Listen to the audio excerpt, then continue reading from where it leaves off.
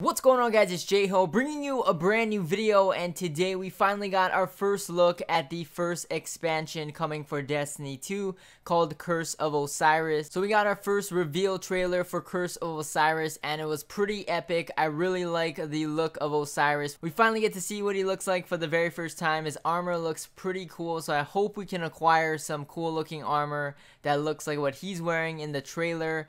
We got a first glimpse look of a lot of different stuff. I also got some screenshots that I'm going to show throughout the video of the first expansion as well. So let's get straight into it. We get to see Osiris for the very first time, and the story is going to take us to Mercury. So we're going to find Osiris in this expansion, and we get to explore Mercury in the process. We're going to see the Infinite Forest, which is a location on Mercury as well. So excited to learn more about that. We got a new social space, which is the Lighthouse from Destiny 1. So if you played Destiny 1, Lighthouse was a social space in there as well. However, you only could go there if you went flawless in trials. So now everyone can experience the Lighthouse in Destiny 2 because it's going to be a public social space, and if you're a new player, you get to see it for the first time as well. We're going to get new story missions, new strikes, new free roam activities, as well as new raid content. So pretty interesting stuff.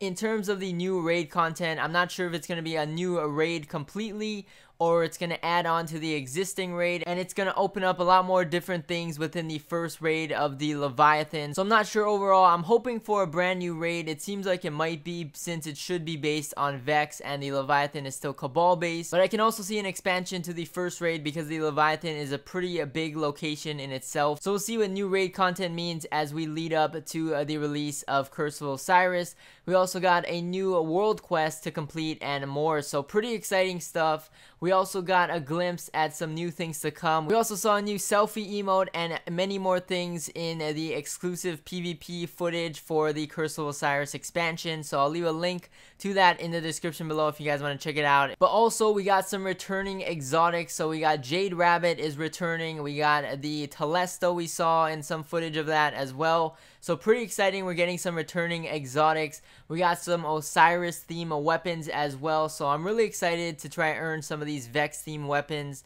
some of these Osiris theme gear and stuff. And then there's also going to be a new solar trace rifle similar to the Cold Heart, except a solar version, so pretty excited for that as well.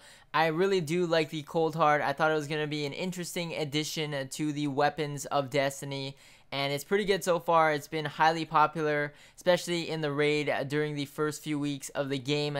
So excited for a new trace rifle as well. But anyways, that's about it for this video. Thank you guys for watching as always. When we get some more news and stuff on this expansion, I'll be sure to cover it, so stay tuned for all of that. Thank you guys for watching once again, and I'll catch you guys in the next one. Peace!